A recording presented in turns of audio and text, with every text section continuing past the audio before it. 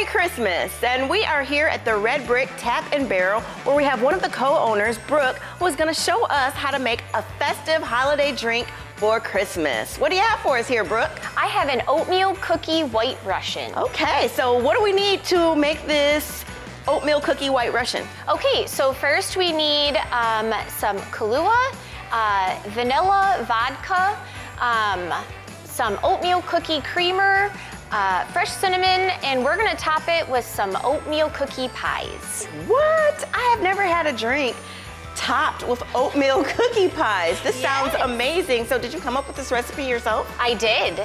Wow, that must have been a lot of taste testing and a lot of fun. A lot of fun. All right, so let's get into it. All What do we right. need to do first? So, I'm gonna make 2 today, so we can each sample it. Yay! So, we're gonna do our vanilla vodka. Ooh, vanilla vodka, guys. All right, and then we're gonna use our Kahlua. Okay, we got some Kahlua going in. Now, can viewers, if they don't have vanilla vodka, could you use just regular vodka? You could, but the vanilla vodka makes it just a little bit more warm and spicy. Oh, okay, so that's what's kind of giving this Christmas kind of flavor. Correct. Ooh, and just a bit of that oat creamer. Correct. She's shaking it up, guys. We're gonna give it a good shake. Shake, shake, shake. All right. So that was quick and easy. It didn't seem like it took too long. Seems like that's something like anyone could do. Yes. Any viewer could do. Just make this drink. And I actually have homemade Kahlua at home, so that's what we use to make this at home. Homemade Kahlua. Wow, we might have to come back and see what that's about. All right, we are going to now top this with some cinnamon. Ooh, we've got a cinnamon topper. Look at how beautiful. And we're gonna do... Guys, it comes with an oatmeal cookie crumbs. Oh my gosh. So this is what the drink looks like.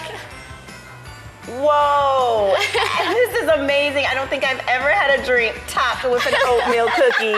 This is fabulous. This is Christmas. Let's say we give it a taste. All right, let's do it. To Christmas. Cheers to Christmas. Oh my gosh. So good. It's so good. It gives you that warm bit of cinnamon, which makes it really Christmassy. And it's dairy-free. I wouldn't have guessed it because it's got that kind of creamy aspect to it, but it's dairy-free, so it's free for everyone to enjoy. Do you think we should bite the cookie? Okay, let's do it. Let's do it. Oh my goodness. This is amazing. I love it. Thank you so much for having us here, Brooke. Absolutely. If you guys want to check out this recipe, we'll have it posted to a link on our website with all the ingredients. Cheers to Christmas. Cheers. Well, we're not done yet, guys. We're gonna move to the back of the house here at the Red Brick Tap and Barrel with Chef Kevin. He's one of the owners as well, and he's gonna teach us a little bit about turkey time and how to jazz up your Christmas dinner so that you're not eating the same exact meal that you had for Thanksgiving.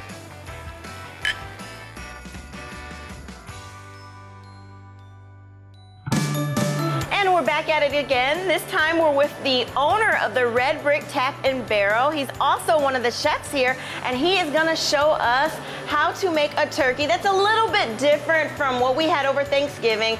You know, so often we have a Thanksgiving meal and then we have Christmas a month later. It's the same meal. We're gonna try to see what we can do to twist it up. It's turkey time. That's right, yeah. So that's one of the things we like to do here at the Red Brick is take something that you know or you've had before and give you something that you've never had before.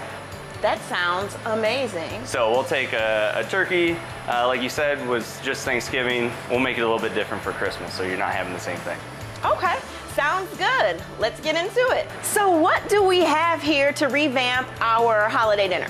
Right, so what I like to do with a whole turkey or a whole chicken is I make a brine. It's called a brine. So a little bit different than a marinade. A marinade is more to cover it up with flavor, and a brine is to inject the bird, as we have here today, inject the bird with flavor and moisture, so we're not gonna overcook it and dry it out. Okay. So we'll start here. I have it sitting in the roaster ready to go. I also like to use an electric roaster. It saves room in the oven. It's also easy and safe as well. Okay. So here is our raw turkey. So the difference is a brine is going to infuse flavor into the bird. Correct, versus kind of masking the flavor with, you know, a coating of a marinade. Sure, yep, exactly, yeah, and add a lot of moisture to it as well. So I already took the bird out of the package. You'll find in the middle, usually they tuck, this is the neck, doesn't mean it's a boy. And then they'll hide the gizzards or the heart, maybe under the skin here, yep.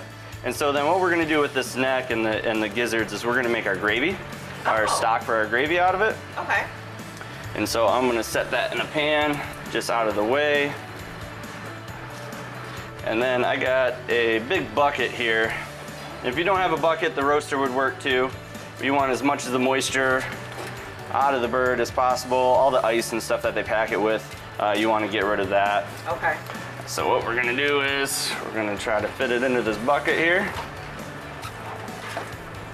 Now, about what size turkey is this? That was about 25-pound turkey. Rule of thumb, about a pound of bone-in meat per person, but this would feed at least 30 people. Okay. So you can get 30 portions out of that. Set this roaster to the side. All right, and then our brine, so what we're gonna do is a orange and cranberry turkey. Wow. So a little bit more Christmas flavors to it. So I got cranberry juice. Okay, so this is you're making the brine. Yep, making the brine, and we're gonna sit the turkey in the brine overnight. Okay. Also had the turkey in the fridge for about a week. It takes about a week to thaw out the turkey properly under refrigeration. Okay. About a week. So that is cranberry juice, orange juice, and then we have chicken stock here. What I love about this is it seems like these are items that a lot of people may have in their house. It's not something like so unusual that you have to go to a specialty market. Correct, yes. A couple cinnamon sticks in there. I got some salt and pepper just because. Okay. Just because. We'll throw some chopped garlic in there. And maybe some fresh cranberries as well. Ooh. Just to let it sit. That And screams holiday. Right. So what we're gonna do with this, we're gonna cover this up and then we're gonna put it in the fridge overnight. Okay. And then in the morning, we'll put it in the roaster. Okay.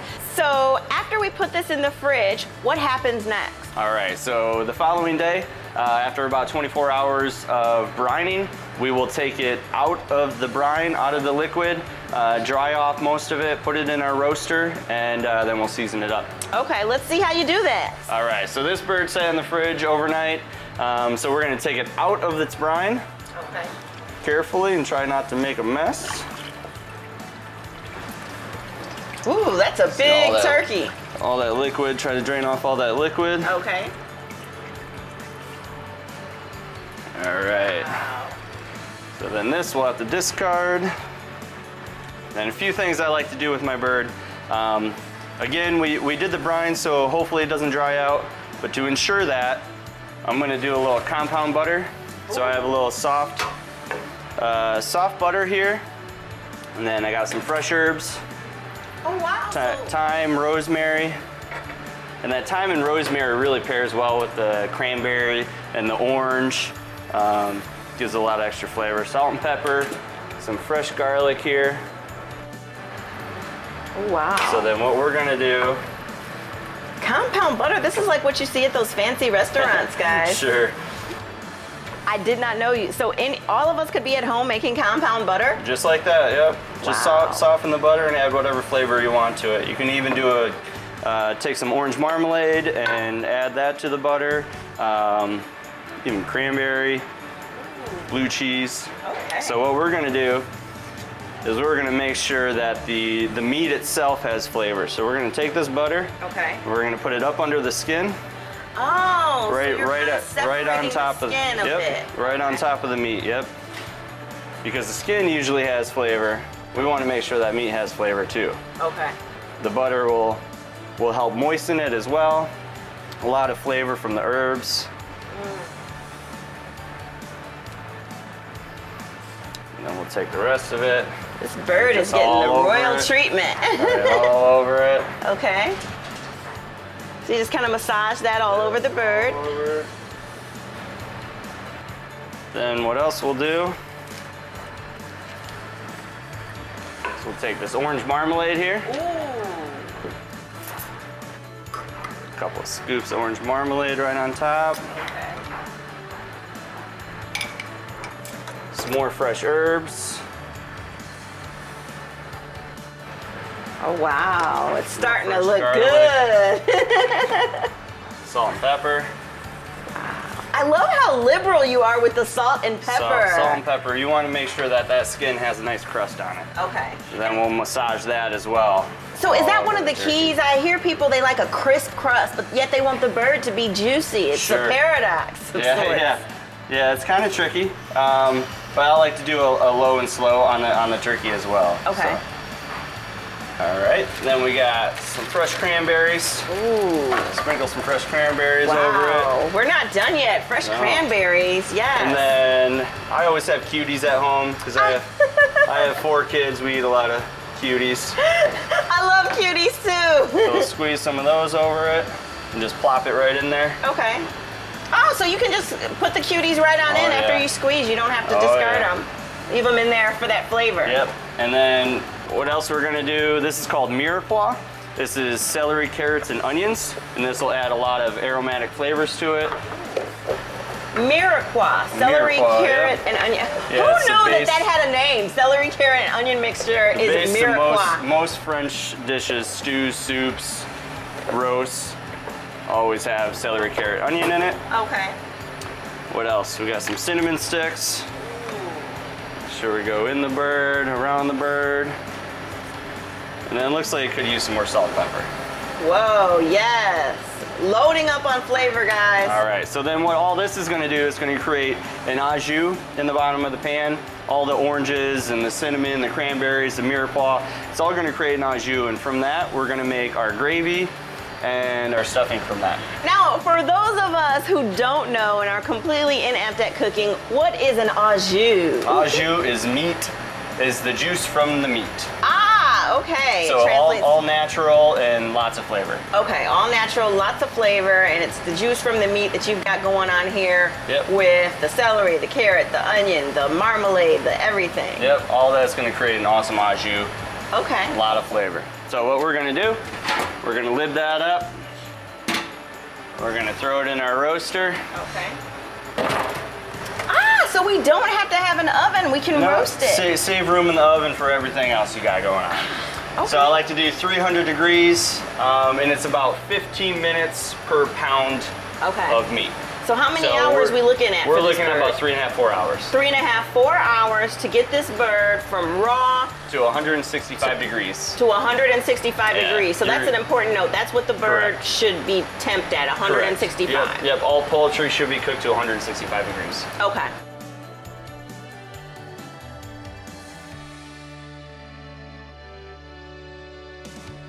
So Kevin, earlier today, I noticed that you set this aside. This is the heart, liver, neck. What are we gonna do with that? So from there, we're gonna make our turkey stock to add to our gravy. Okay. So I have the neck, as you said, and the gizzards. We're gonna add more of that mirepoix that I explained. Okay. Onion, celery, carrot. We're gonna cover this with water, and we're gonna put it on a low heat just to simmer for a couple hours while our turkey cooks. Oh, so this simmers for a couple hours along with the turkey. Yep. Okay. Yep. Let's do More it. time you give it, the more flavor you get. Okay. So now here, we've got some side dishes coming up, right? Sure, yep. And broccoli is one of my favorite things to eat of all time. So, and our favorite way to do it is grilled or roasted. So this is a very quick, easy side dish that me and my kids like to eat. So we have some chopped broccoli here, nice big florets, olive oil, generous olive oil. Ooh, okay. Fresh garlic. Oh, I get the feeling this isn't my mother's broccoli. Sorry, Mom. She boiled it and it was kind of soggy. Sure. We want al dente. We want a nice crunch on our broccoli.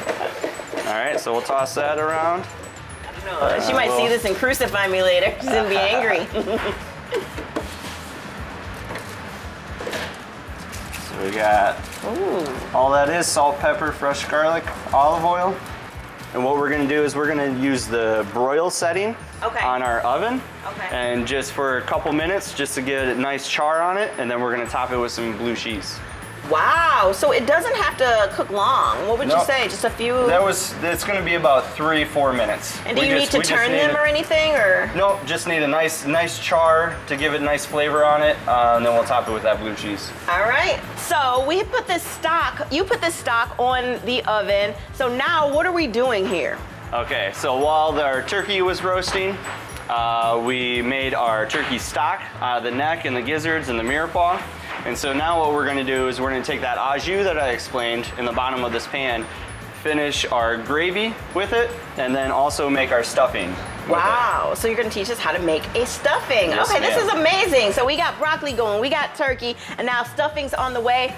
What do we do next, sir? All right, so what we got, here's our beautiful turkey. Yes. And we'll take a ladle, all this au jus down in the bottom here. Oh, wow. We'll go right into our stock. Look at all that flavor. Right, all natural flavor just right from the bird. And the rosemary, fresh herbs, the cranberry, the orange marmalade. The butter also seeped into it. Wow. Oh, right, I forgot we put that compound butter that you made. Oh, so all of that flavor is in here now. It's right in here, yep. All the veggies, the cranberries, throw it into your gravy. Just do it. So from here, we're gonna bring this back to a boil, and then we're gonna add cornstarch to it to thicken it up. And maybe a little salt and pepper, we'll taste it and see what it's like. All right. So then also our stuffing. This is just some stale bread that we cubed up, let overnight to dry out. That way the dry bread will absorb more liquid from our bird here. So what's interesting about this is not something that you have to go out and buy. You can literally use the bread. Are you saying we can literally use the kind of bread that's a little stale at home? Sure, yeah. Wow, okay. Yeah, when I was a kid, we used to save the butts from the bread, and this is how we would make our stuffing with it. Okay. So then we'll take, again, this au jus down here.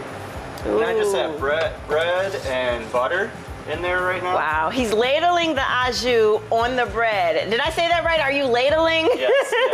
Yeah. So, and there's also, we got all the mirepoix on the bottom here, the cranberries. Ooh. It's smelling like Christmas, guys. It's smelling like Christmas. All right, so that bread is absorbing all this flavor from inside here. Then what we'll do is we'll take a little bit of this fresh thyme, sprinkle this fresh thyme over. And you know what? I have a question. I always wonder about thyme. Sometimes I'm lazy and I don't do that. Does anything happen if we put the stems in? No, a little bit of stem is fine. Okay. It may get stuck in your teeth, that's all. Okay, I always wondered about that. It is all full of flavor, and what you can do with these stems afterwards, you can throw them into your stock, and it'll also flavor your stock as well. So fresh rosemary, some salt and pepper. And we'll throw that into the oven 15-20 minutes just to get it nice and crisp. Okay, and do we have to turn it or anything? Nope, just like that. Oh, this is so easy. This is like literally anyone can do this. I think sometimes people are so intimidated by creating a holiday dinner, but here you've made it easy, you've made it something fun. No need to stress. Food shouldn't be serious, it should be fun. And you're using ingredients that a lot of us have at home already. Correct. All right. All right. So I'll throw this in the oven and we'll finish our gravy. Okay, so we have our broccoli. What is this, a roaster, the broiler? Yep, this is our broiler that we use roast all of our veggies up here and salmon and whatnot. So here's our broccoli. As I said, we just wanted that nice char color on it. Okay. Adds so much flavor to broccoli, but we're gonna just bump it up a notch. This is a Danish blue cheese. You've got to be kidding me. I love blue cheese. Oh yeah, this blue cheese is awesome. Super creamy, sharp. We're gonna throw it back up into the broiler here for maybe about 30 seconds a minute. So it's going back in? Yeah, just to give that, just to melt that blue cheese a little bit more. Okay. So our gravy here, so our stock is now boiling.